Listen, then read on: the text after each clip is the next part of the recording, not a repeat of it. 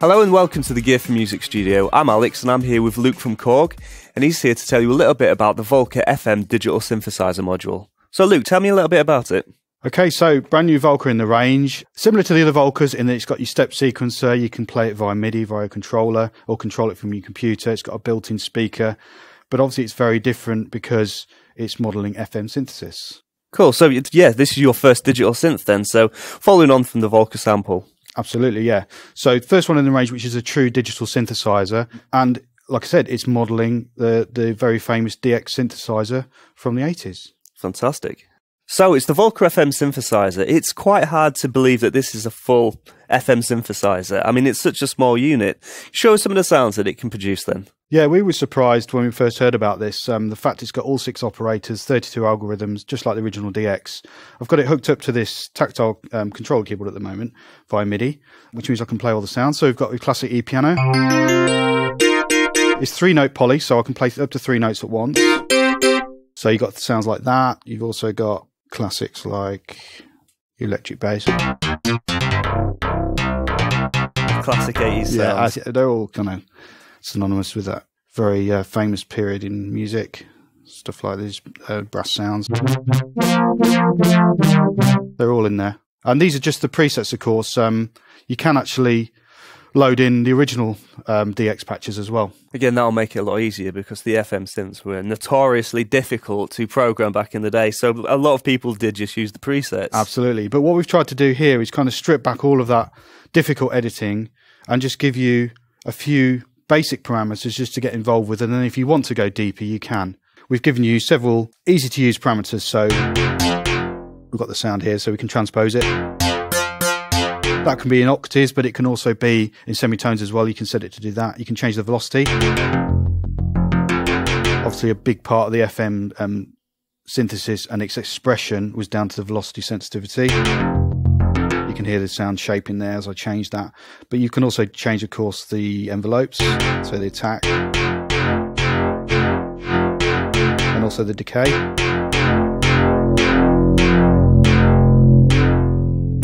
But it really starts getting interesting when you start changing things like the modulator attack and its decay as well, because it changes the way all the different sine waves in FM synthesis interact with each other.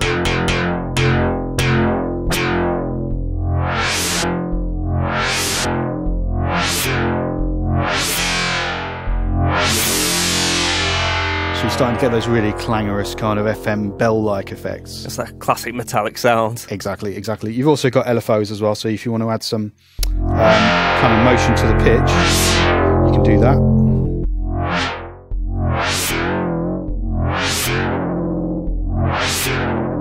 So you can get some nice kind of wavering sounds as well. So one of the great things about the Volca FM is the screen you've got. It makes it really easy to see exactly what you're doing because there's so many different parameters. At least you've got something as a reference. Yeah, that's right.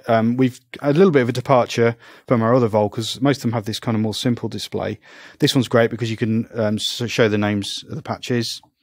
But also when it comes to editing, if you press edit there, you can actually see all the different parameters and then edit them from the screen as well, which is obviously very important with FM synthesis because there's a hell of a lot of parameters there.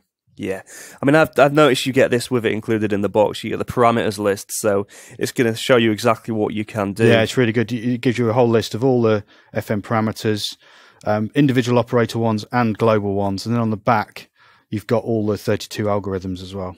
Cool, so you've got a couple of bits of kit on here. How are these guys linked together? So we've got the Volca FM we've been looking at. That's linked via MIDI to this Triton tactile controller we've got here. So we've got MIDI out into there, which means that I can then play the sounds of the Volca FM via this keyboard. But what's really cool is that all of these little parameters will respond to MIDI CC or control change messages, which means I can map on this controller or any other controller or software to control here. So for instance, I can change the decay to get it to linger on or get it to be shorter.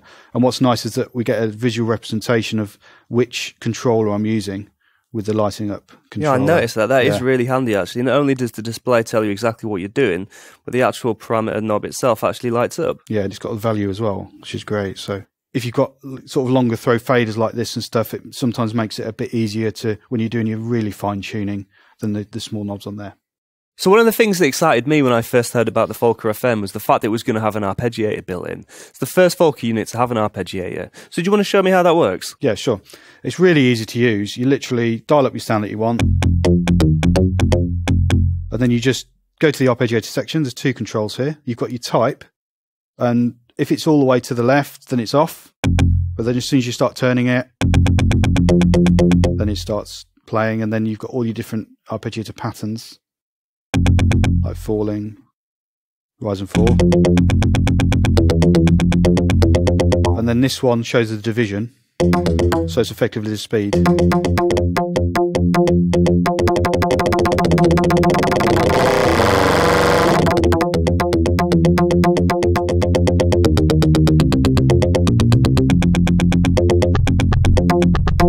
And then depending on your pattern, you get some really nice stuff going. And obviously that's clocking at the tempo that we're currently at, which you can change if you want to. So you've heard some of the sounds of the Volca FM, but I noticed you've got a voice mode on the button. So explain how that works. Yeah, so we've been working mainly in poly mode at the moment. So you play your notes and you can play up to 3 notes, but you've also got mono mode and unison mode. So if we stick it into unison mode,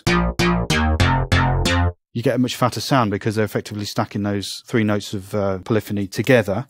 Plus you've got a chorus mode, which you can just turn on and off. So all of these functions are just accessed via holding down function and then pressing the relevant key. So we've got unison and chorus turned on. So we've fattened up the sound. What's great about the Volcas though, of course, is the fact you've got a step sequencer built in. So you can sequence it, say, from the pad on here or from a controller keyboard? That's right, yeah. So it doesn't make any difference whether you're playing via MIDI or via here. You can make a sequence. So there's already a sequence built in here. So that'll just cycle round. We've got it hooked up to this Volca sample at the moment as well, via a sync cable, comes included with it. What that does is then, this enables this to play a pattern, and this will sync to it. So whatever tempo is running here, this will follow. So let's have a go at making our own pattern. So to do that, it's just function clear all. That clears everything. And then start the rhythm. This is running at the same tempo. So now I can record.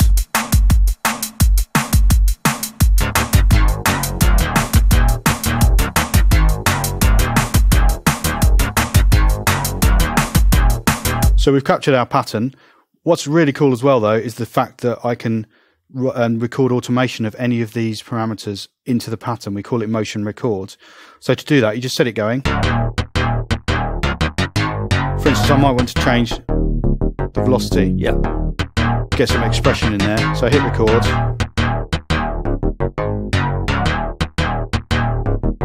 And it's recorded that. So it's so easy just to start creating those little patterns. And you can then just turn that on and off.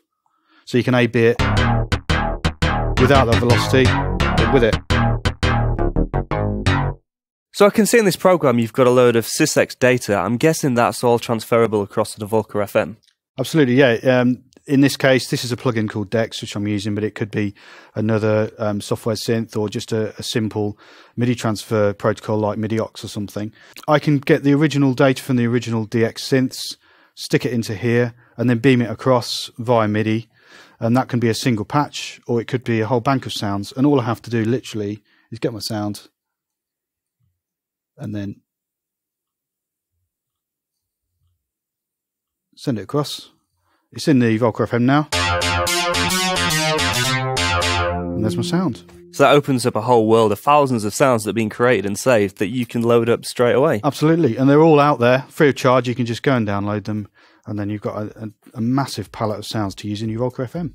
So that's been a brief overview of the Korg Volca FM digital synthesizer. Thanks to Luke for talking us through this. No problem. And for more information on the Korg range of synthesizers, please visit the Gear for Music website. Thanks for watching.